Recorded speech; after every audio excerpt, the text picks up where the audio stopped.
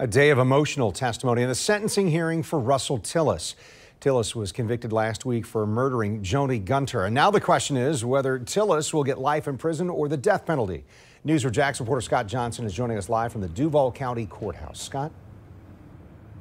Kent, the strategy of prosecutors here at the courthouse has been to paint Russell Tillis as not just a man who convicted one murder, but a man who has been a serial abuser of women for decades. Laying out their case, prosecutors wanted the jury to know Russell Tillis has a pattern that has continued over decades. What happened to Joni Gunter was not an isolated incident. What happened to Joni Gunter wasn't this defendant's worst day. It was his everyday. Prosecutors brought two of Tillis's former victims to the stand. First, a woman who was 14 years old in 2006 and lost on the side of the road. Tillis picks her up. Then, as soon as she is in the truck, he strikes her, eventually sexually assaulting her.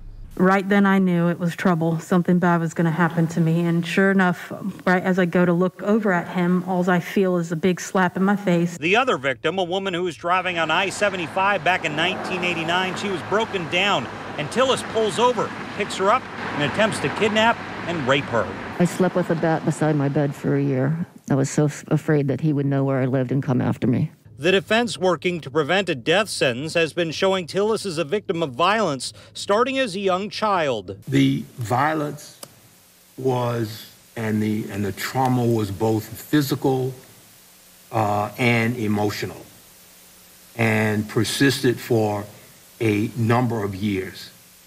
Mr. Tillis and his brother were both aware of the violence.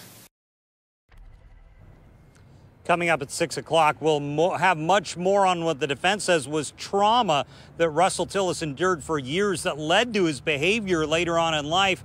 Court just wrapped up for the day. They are expected to be back here tomorrow morning, and we will stream it all live on news4jax.com. Live downtown to the courthouse, Scott Johnson, Channel 4, the local station.